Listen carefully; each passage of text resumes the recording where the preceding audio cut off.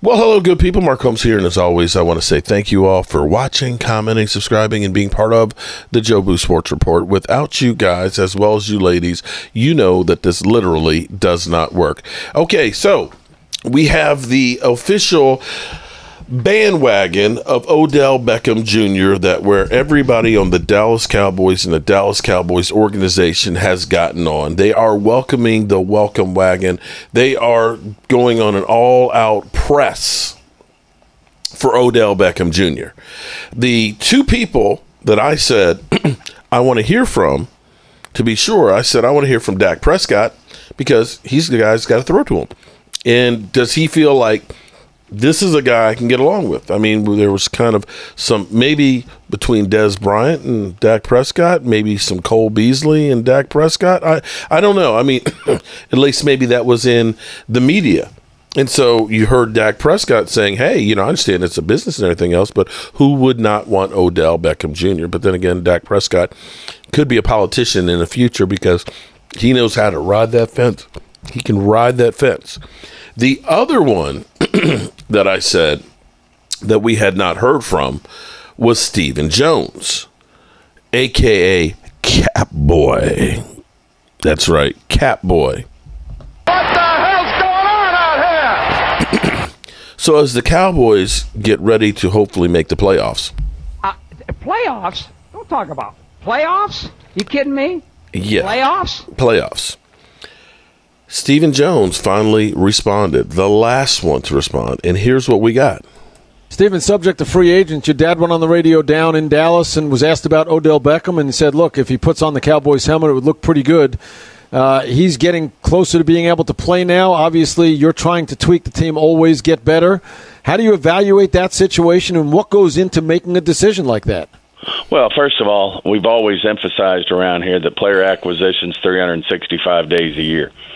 Certainly, you know, we played against Odell most of his career when he was with the Giants, and he's one of those guys that, you know, he can hurt you. And I know he made a bunch of big plays against us, and he's a free agent out there, and certainly a guy that, you know, you have to be looking into in terms of how he could make our team better. Obviously, what he did for the Rams last year and their Super Bowl run was, you know, it was huge, and gets to the game, and it looks like he's going to have an MVP-type performance, and then he has the unfortunate injury. But certainly, you know, we're always open to making our team better.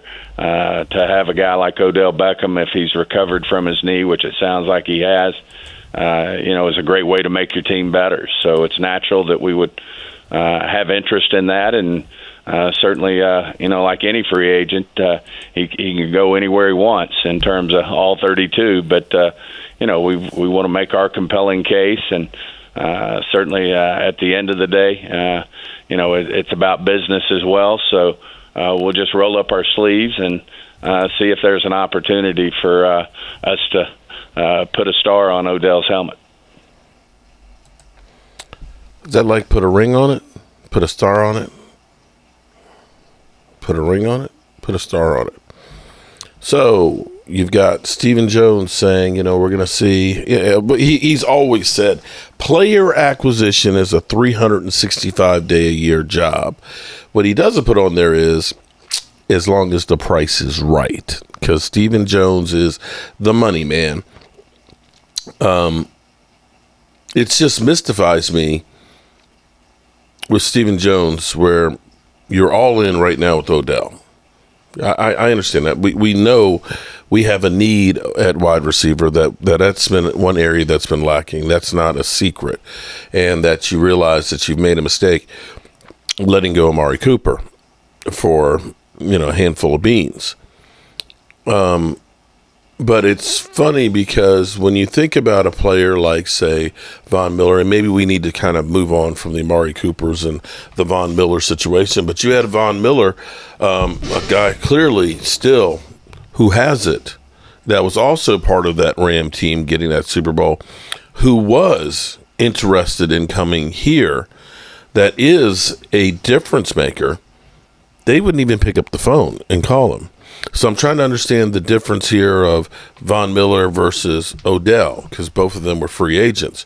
Both of them are guys that you look at and say they can definitely make the team better, unless maybe they felt like with Sam Williams and with Dante Fowler and the people that they had that was a luxury that they couldn't afford, as opposed to them looking that Odell is a necessity. Because we all have things that we want to get. Oh, man, I want to get me, a big RV and everything else. I want to get one of those. But it's not a necessity of something that I have to survive.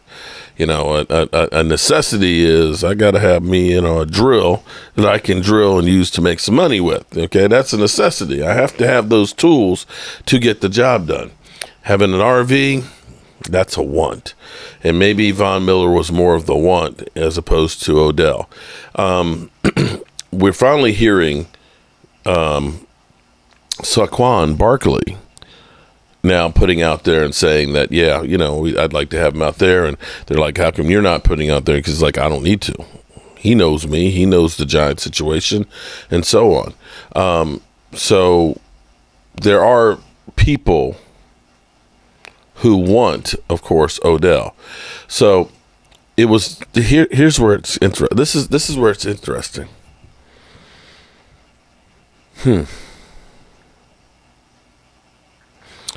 This week last year was when Odell signed with the Rams for $750,000. My big question is what is it going to take for Odell right now? Odell now is coming off a second on the same knee ACL.